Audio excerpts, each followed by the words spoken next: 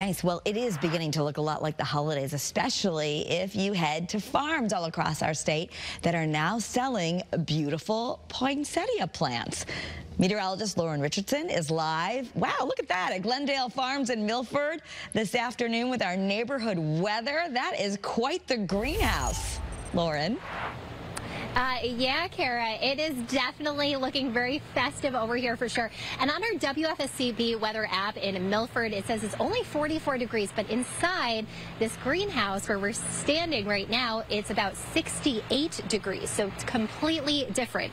All right, there are about 20,000 poinsettias in multiple greenhouses here, filled to the brim with a variety of colors and sizes available. These flowers were planted in July, and now they're ready to be picked up for the holiday season. But they need warmth and sunlight, and this is not the kind of flower, by the way, that you can leave outside. It's watered every couple days, and once you bring it home, you want to keep the flowers away from any heated surfaces, but by a window so they could still get some sunlight. And if they're taken well care of, they can last through the season or even a whole year.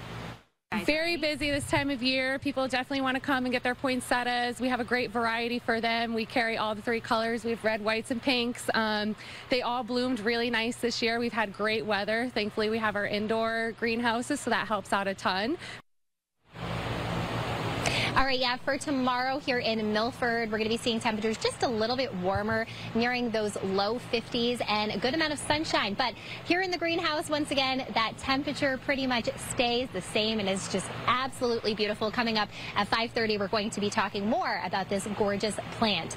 Live tonight in Milford, I'm meteorologist Lauren Richardson, Channel 3 Eyewitness News. All right, Lauren.